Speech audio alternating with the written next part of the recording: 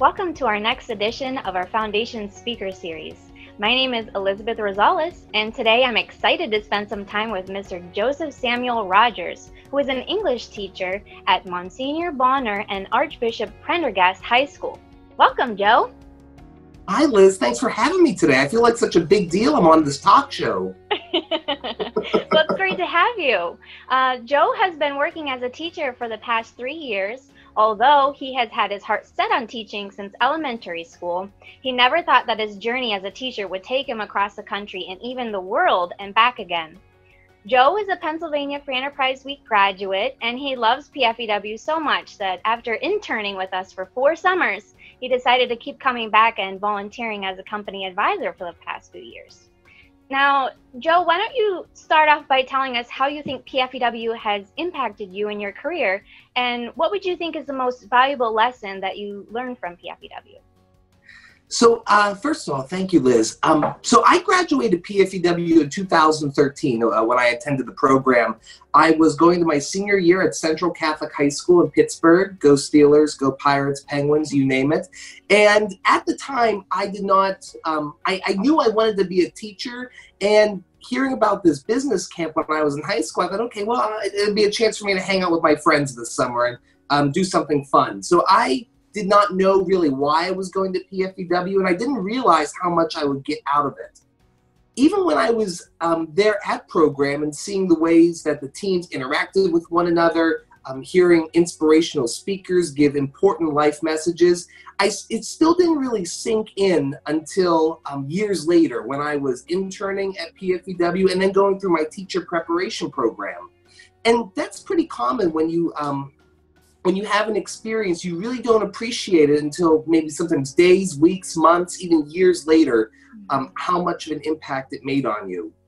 Looking back, though, at my time at PFEW, I was elected CEO of my company, A3, back in 2013. And being elected CEO in many ways was like getting your teacher schedule for the first time, meeting my classes, being put into a room with 24 other people that I had no clue anything about them or what they need or how they operate. So that experience of leading a company for a week was a really good sample of what life in a classroom was going to be like. And you know, Liz, from your years at PFEW, that every single company, every single week is different. Mm-hmm. Just like my first period class this past year was very different than my 5th period class, or my 2nd period, or my 7th period. Every class had different quirks, different needs, different types of students. And we all recognize that students learn differently. So one of the best skills I learned from PFEW was working in a team environment and really being flexible. And those are skills that helped me as a teacher years later. And so I'm really grateful for that. The other thing that PFEW was really helpful in modeling for me is what we call in education experiential learning, learning by doing, more hands-on activities. Traditionally, experiential learning was most commonly found in science classes by doing labs and experiments, but now educators are challenged to incorporate problem-based learning across the curriculum in English, in theology classes for Catholic school students, in math classes, in social studies classes. So what can we do as a class to solve this problem using the resources in front of us? And PFEW is an excellent example of that because you have students coming in maybe with very little business experience, and they're challenged to build a company from scratch. That's an excellent example of experiential learning, and that's something I work with every day in my field. So that was something else very helpful that PFEW did for me. That's great. Why don't you tell me a little bit about your educational background, what it was or is currently your pathway through schooling to become a teacher, and how it led you to where you're at today and even moving forward. Absolutely. And for any student or even a career professional who's looking to get into the education field, the best thing I can recommend is to think very critically and carefully about where you're going to go for your program, what college or university. And that's really important because you want to go to a place that's going to give you the most experience to help you grow as a professional, to prepare you for entering a 21st century classroom. When I was applying to colleges, I had looked at about maybe a half dozen places and ended up applying to 4 colleges. And each one of those was very different in terms of their program offerings. Some schools had opportunities where you would major in a content area like English, social studies, or math, and minor in education, take a couple education classes in order to really build a liberal arts foundation. Okay, that's great. Liberal arts are very important. Other programs have you major in education and minor in a content area. So when you major in education, you're really learning about the theories and the experiments and research studies that help you learn about the students you're going to be teaching. Mm-hmm. Other programs, and the one that I eventually settled on, allowed you to major in a content area and education. So I went to LaSalle University in Philadelphia, and I majored in English and secondary education. And that provided me with a solid foundation, not only to learn about the growth and development of an adolescent to prepare to be a secondary educator, but it also gave me a very solid understanding of the English literary canon, American literature, British literature, global literature, also modern literature, children's literature, all these important aspects of English I learned about, and that's helping me as I move into my next position as a junior American literature teacher. So I was really lucky in that regard to have 2 full majors that really gave me exposure to wide experiences across the curriculum. Oh, that's great. That's good. What would you think are some skills or maybe some training that you have felt were helpful or necessary to enter into the field of education? The best thing for a student teacher to have before entering their own classroom is to get experience and to observe other professionals in the field. That's the best thing to do. And I know you see this all the time in your field, Liz, where with the benefits of networking and mentorship. That is so important in education. And one of the reasons why I loved my program at LaSalle University is because starting in the freshman year, we were placed in schools to do some sort of activity. So in the freshman year, we were just tasked with observing and sitting in the back of the classroom, seeing what the teacher does and how they organize their classroom and manage that space. In the sophomore year, our placements got a little more challenging. We were tasked with working in small groups.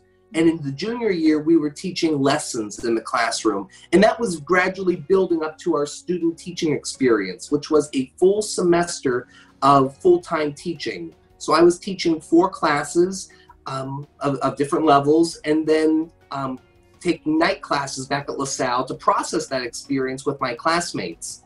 So the most helpful thing for me at least, and I'm sure it would help others, is to get experience from other teachers who have been in the field. As a professional teacher myself, I am constantly thinking back at what did my teacher do in high school, or what did this teacher I worked with once say about this? And that experience is helping me build my own lessons and units for my students. Oh, that's great. And talking a little bit more about, current events, I know a lot of students and teachers have, suddenly found themselves immersed in this world of virtual learning, although I do know advancements in technology have slowly been started to be utilized in the classrooms. Why don't you explain a little bit from your perspective as a teacher, what does a 21st century classroom look like these days, and possibly even now going forward? 21st century, how about a 2020 classroom? Our classrooms really look differently now than they did before. Even the time frame from March 13th, which was our last day of traditional in-person school, to Monday the 16th, very different what our classrooms look like. Right. I was really lucky at my previous institution where I was working at the time, that we already had extensive use of technology. Every student had an iPad, which they used for their classes and for their textbooks. And I, as a teacher, already extensively used our class website. And that was the best thing for me, that I was familiar with those 2 resources. And for those going into the field, I recommend that you look into what's out there in terms of technology, different apps that might be helpful for your students, familiar yourself with the school's website and a class website. Just be very comfortable with that, because that was easier made it easier for me to transition my course from an in-person to an online class. The most challenging thing for me as an educator was learning the video conferencing equipment, whether that's Google Meet, Zoom, which what we're using right now. And so, but the fact that I had the content down pat already, it was easy to learn the video conferencing equipment. And it really was an adjustment. I started very slow and maybe used 1 or 2 new apps for my students and gradually built up my program. So so teachers are finding it very challenging nowadays because we're doing things we've never been asked to do before. But like many teachers in the field, we're doing this out of love for our students. We want them to have the best education possible. Overall, my students were very grateful and very impressed with what my school was able to do in less than 3 days. I was complaining to my coworkers on March 13th, great, I have 2 days to turn around and redesign my course. Other school districts had much less time to do that, and some school districts didn't even have technology for their students to use. So we were really lucky in that regard. Mm-hmm. Oh, that's very good information.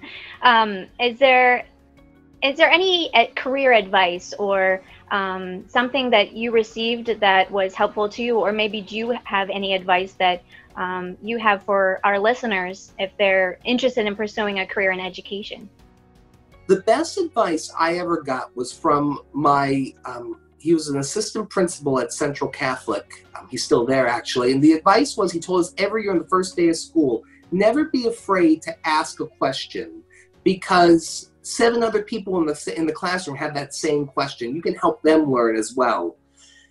Even as a 3rd-year teacher, I'm asking questions all the time. I'm going into my principal's office. I'm going to my department chair's classroom. You know, how would you do this? What do you think I should do about this? Have you tried this?